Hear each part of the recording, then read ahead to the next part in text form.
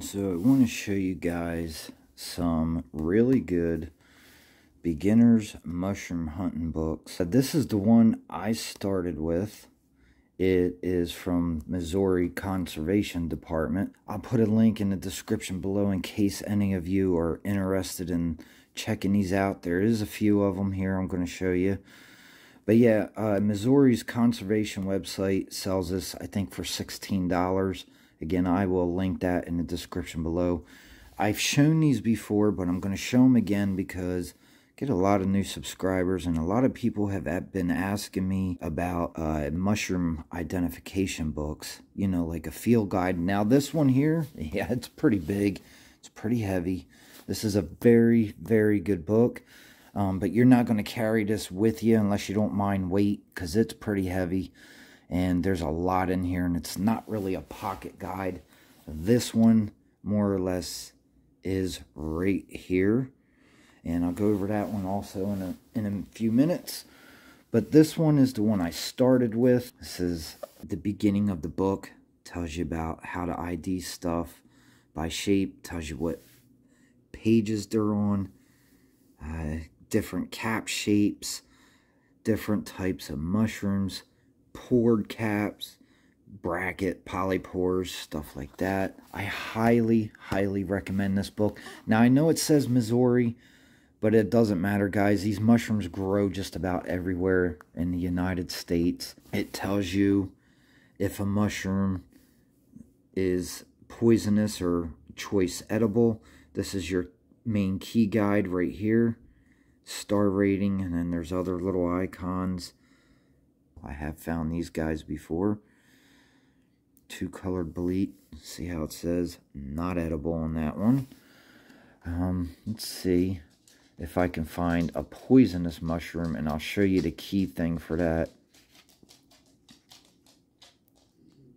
Well, you want to say hello, don't you? While I'm looking for something, I guess, well, you're going to walk off, huh? Here's one of the key things on the edibility section. See how it says it's 4 stars, choice edible, be careful. There are lookalikes, deadly, not deadly, but poisonous lookalikes to this one.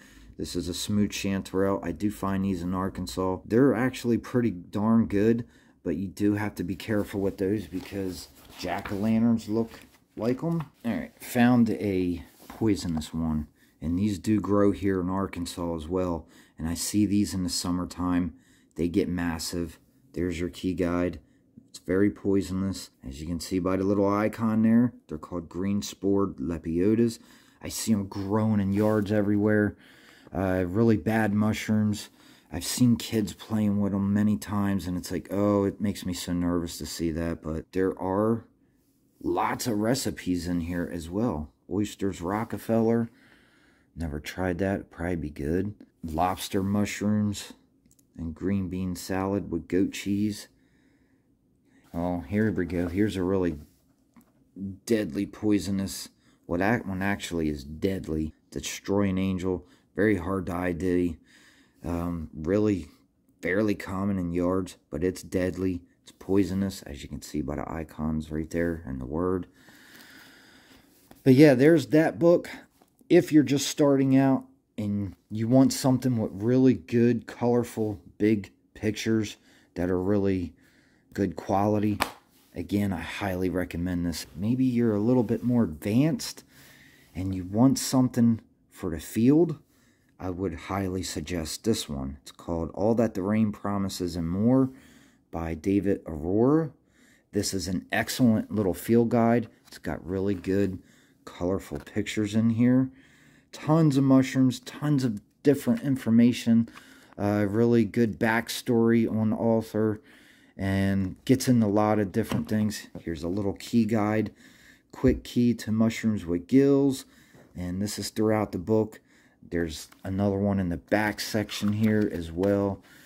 It goes over mushrooms. Quick key guide to mushrooms without gills, such as your polypore mushrooms, lion's mane, morel mushrooms, chicken of the woods, stuff like that. I think I bought this one on Amazon a few years back. It was like 15 bucks.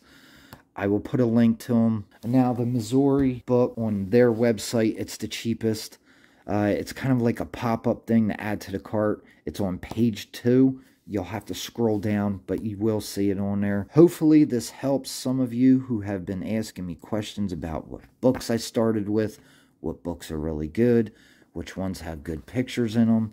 Hope you're all well, having a great week, and I'll see you next time, bees.